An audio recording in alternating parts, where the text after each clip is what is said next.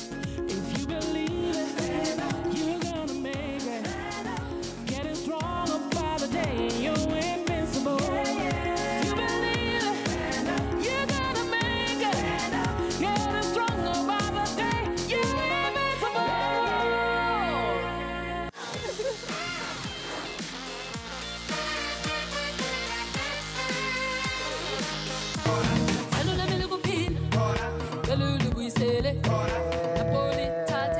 Hello everybody and welcome to Trending SA right here on SABC3. It's officially Friday, as Zulu people will say, Zim Fry, and we are here to usher you into the weekend. I am Mable, and I have with me the feisty and fabulous Elma Smith without the H.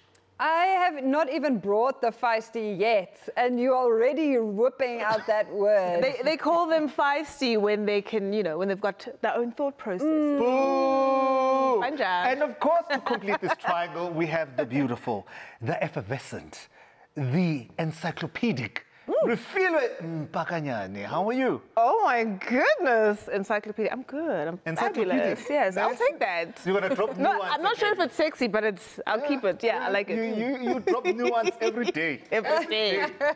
Right, and we also have the gorgeous lady filling the fourth seat tonight.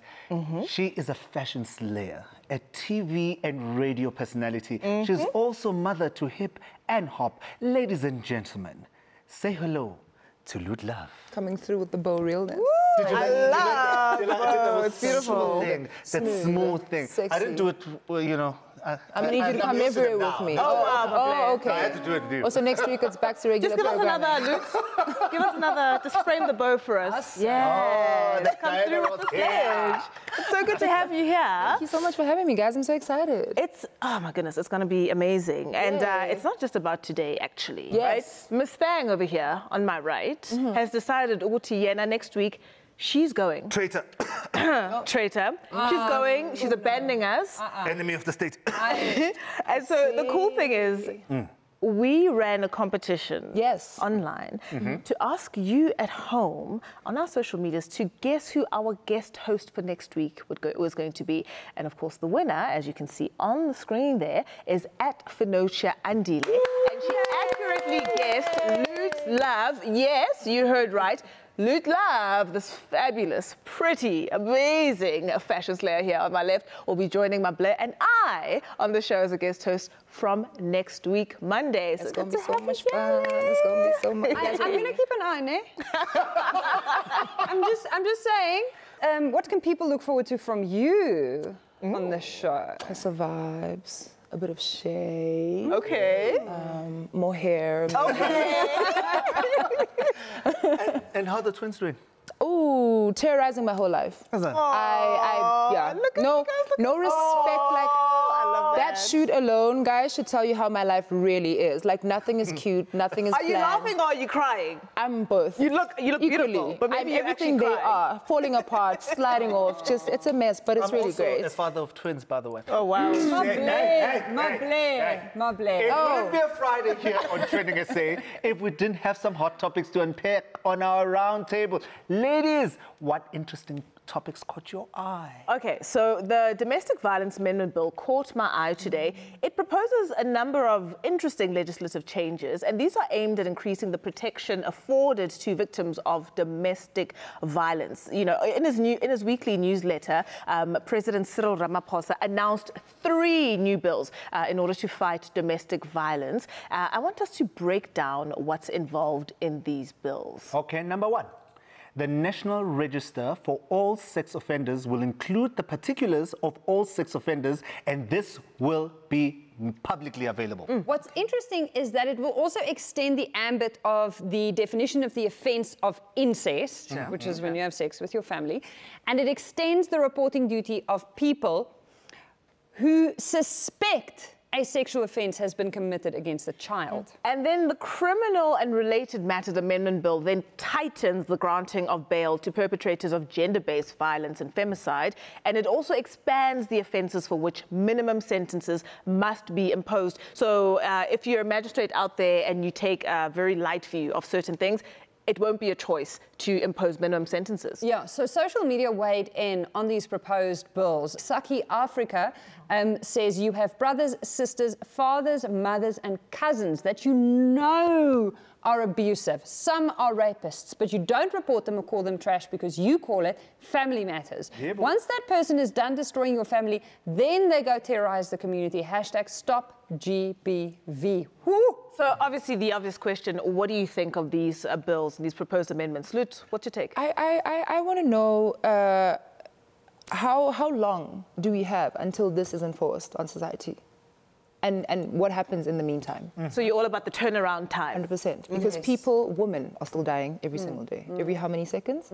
How many hashtags are we busy with every single day? This week alone. What now? Yeah. For me, it is, we need to fix enforcement.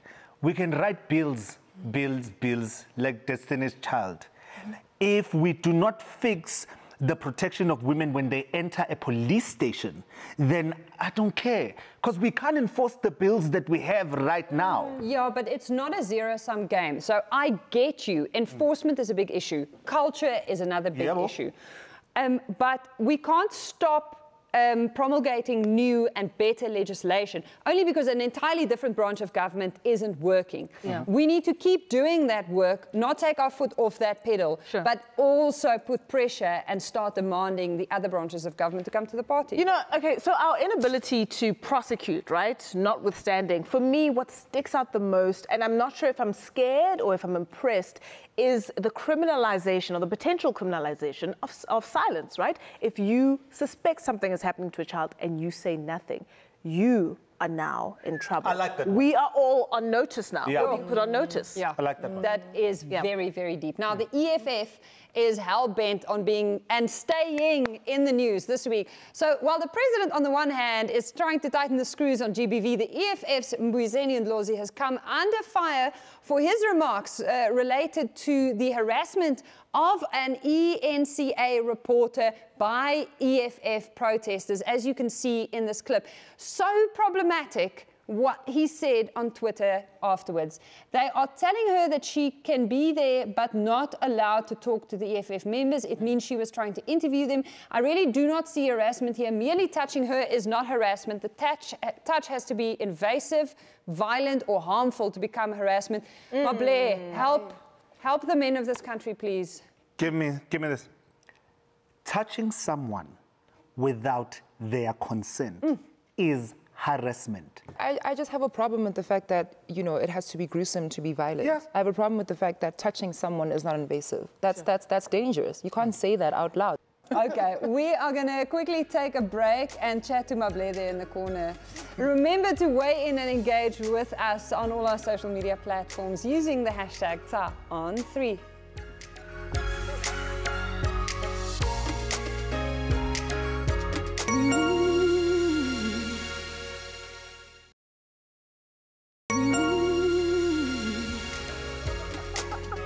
Frame the bone, frame the bone, frame the bone. Oh, Luke. And welcome back. You're still watching Trending SA. Don't forget to get involved in our conversations by sharing your views with us on all our social media platforms. Elma, what in the world is happening in the world of sports? So much has been happening with Cricket SA this week. I have been telling you guys we need to hold off on this Cricket SA conversation because every week it just gets even crazier. And now we've reached a point where we can't not talk about the transformation, the people being, you know, shown the door and then new people acting and officials resigning and open letters from the Proteas. And now the ICC apparently is also getting involved. And the depth of this and the breadth of it is unbelievable. So we are joined via Skype by a very respected cricket journalist, Firdose Moonda, all the way from Cape Town. Welcome to Trending SA, Firdose. Nice to see you, Elma. Thanks for having me. Okay, so Firdose, I know this sounds like an oversimplification to anyone who's been following the story closely, but how did we get here? I'm going to use up your whole show if you want the answer to that question. But yeah, I mean, I think the problems probably started around mid-2018 when Tabang Maroe was confirmed CSA's permanent CEO. By that stage, Haroon Logat, who was the former CEO, had been gone for about 9 months. And we really started to see the relationship between Cricket South Africa and the South African Cricketers Association, which is the body that represents the players, begin to fracture severely. So it had been strained, and then at that point we saw things get really bad, and we just saw a disconnect between the executive office and the players. And we have to remember that the players are what make Cricket South Africa money. They are the product. So to have that disconnect was very unhelpful.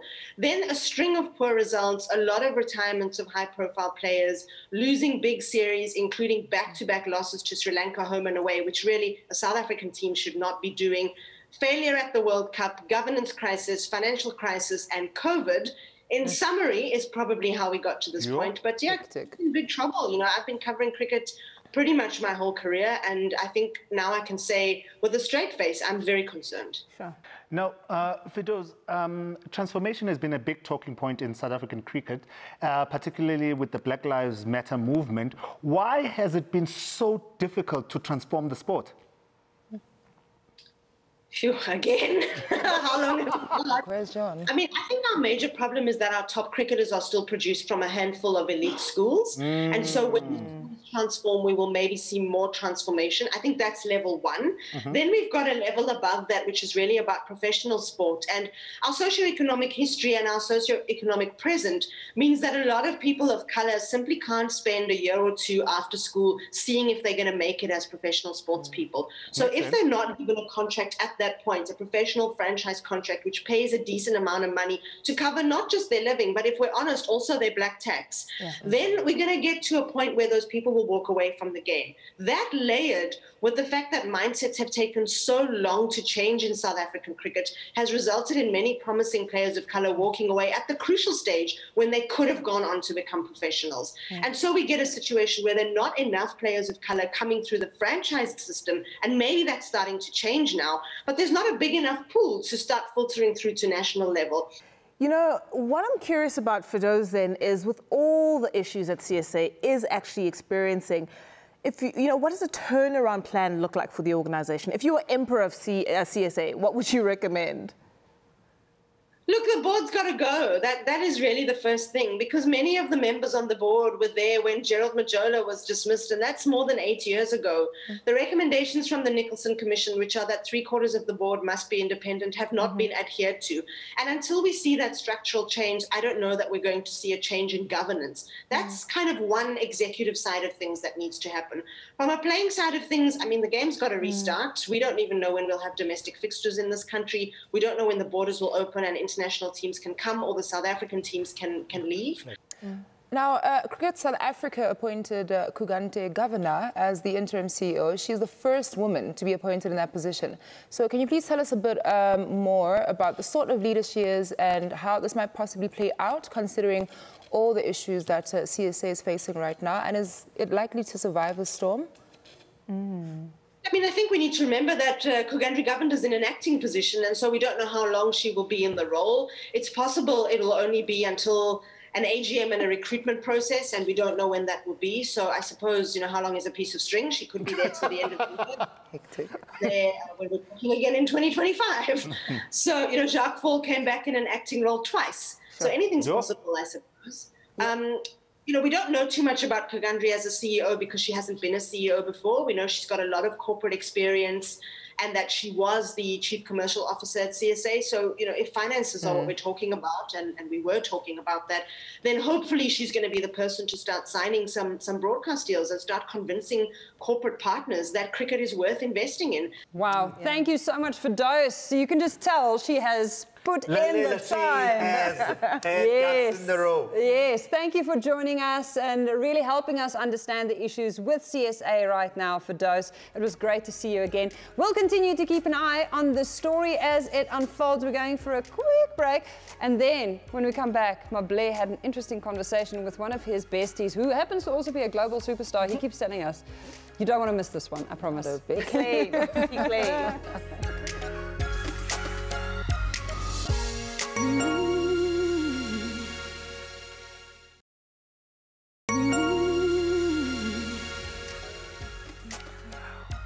Welcome back to Trending SA. So earlier today, basically they needed a recognized musician in South Africa to speak to an internationally recognized musician. So wow, the ego is what was that? this beautiful. Who else is nominated for a summer here? Yazzie, don't put rank on us now. Yeah, so we had the beautiful vocal powerhouse, Tamia, and I spoke to her. Take a look. Welcome to the show, the incredible Tamia. How are you? Good. Oh, I know you love South Africa so much. Don't you wish you were here right now? Yes, I do. I wish I was there right now. Tamia, I will speak as somebody who grew up with your music. Do you understand the impact that your music has had in South Africa? Because, you know, I sometimes don't think you do. Do you know how much you mean to us? Well, you know, I kind of got an idea when I first went to South Africa, and I received such a warm welcome. It was really what artists dream about their whole life. And, you know, being up there on stage and everyone singing your songs, it was amazing. And Tamia, you know, like I look at the US market. Whenever they're consuming your music, I get so upset because they would go on about So Into You. And I'm just like, this woman is so much more than So Into You. We didn't consume just So Into You in that album. We consumed it from imagination until you put a move in my heart. Like my favorite song from that album is Loving You Still. Oh, really? Yes. Yes, that is a song and a half. If you could see the way I live my life, you could see the way I cry at night. Yeah. You can understand the reason why. You were such a deep child. I was definitely a deep child. Tamia, please tell us, because your career catapulted when Quincy Jones spotted you at that benefit and said, this is that girl. Tell me about the time when you guys recorded You Put a Move on My Heart. It was such an amazing experience. That song is a singer's song. You know, it's an amazing song. So I was so happy to do that. And then he invited me on his tour because he made that song the first single. And I went around the world with Quincy Jones, which was pretty cool. Okay. You are part of a campaign right now that is bringing a lot of amazing R&B musicians and soul musicians together, both young and old. Tell us about Soul September. Soul September. So that was an opportunity for me to just compile a playlist of songs that I love. So, for example, there's a song on there that's Shalimar, A Night to Remember. Yes. I often play that song before I go on stage because it just kind of, you know, just gets me going. And then, of course, there are people that I love. Anita Baker, Sade, Whitney Houston. What's your favorite Whitney song? What's your favorite Whitney song? Can you pick a favorite Whitney Houston song? I think, so I'm saving all my love for you. Thank you. You know, because you can't really pick a favorite Whitney song. You can't. You can't. What about yours? Okay, you're going to get disappointed. I'm a huge Whitney fan, but there's something about It's Not Right, but It's Okay. The mathematics. Not right, yes. But it's okay. Yeah. I'm gonna make it anyway. Yeah. You can sing anything. You can sing the telephone book. Right? So another thing that I want to talk about is how you are an advocate for MS. Please tell me the strides that you've made within, you know, the whole realm of MS. Yes, well, several years ago, I was diagnosed with multiple sclerosis, MS. And fortunately for me, it has not stopped me one bit. I do believe in staying busy and kind of exercising, taking care of yourself. So that's really what I've been doing over the years. And music has been a huge part of sort of an outlet for me. And I actually believe keeping me healthy in a way, in that you're able to get all those emotions going and release those emotions and things like that. So. Okay. And right now, Tamia, what's currently on your playlist? What are you listening to? So I can listen to it. Because if you listen to it, it's good enough for me. What's currently on my playlist? Let me think about it. Well, on my Tamia playlist now, I have everything from Sade to Anita Baker. And it was not easy choosing songs. Like, we were talking about Whitney Houston. I put on Your Love Is My Love because that's what I'm feeling right now, right? Your love is my love, and my love is your love. It'll take an eternity. It would take an eternity to break us, and the chains of our star couldn't hold us. I could listen to you sing the entire day. I really could listen. When are you coming back to South Africa? Because the last time you were here, it was a sing-along. That's always amazing when that happens. So it's always a good time. And please just come here and sing that debut album, take our coins and get on the plane and leave. Because that is the gold standard. From I Gotta Move On to Loving You Still. This Time It's Love. This Time It's Love. Yeah. That song used to make me cry, by the way. I don't know why. I wasn't dating anyone. That is so strange. It's the strangest thing ever. Tamia, thank you so much for joining us on Trending SA. And we hope that the next time you come to South Africa, you're going to be sitting right here next to me and my co-host. We love you so much. Absolutely. Absolutely. Keep my seat warm. We will, definitely. See you soon. Ciao. You know, Maple, look at you hobnobbing with the likes of Tamia. I am just stunned at the audacity, the nerve to sing along whilst Tamia is singing. Wow. I'd do the same thing. Would you? This is your moment. Oh my! You're never going to get it again. Are you serious? 100%. But no, respect the moment. Yeah, I feel like she's incredibly gracious. I can't say anything to you peasants right now. Oh wow, the shade is just being thrown. You are literally not going to be able to live with him next week. We'll never be able to live it down. But you at home, thank you so much for joining us this week. We have more trends and topics to tackle with you. On Monday, we have DA leader John Steenhuisen. You don't want to miss that. If you still can't get enough of us, you can catch the Trending SA Omnibus from 9:30 until 11:30 a.m. on Sunday, right here on SABC 3. And of course, Loot Love is going to be with us. Good night. See you next week.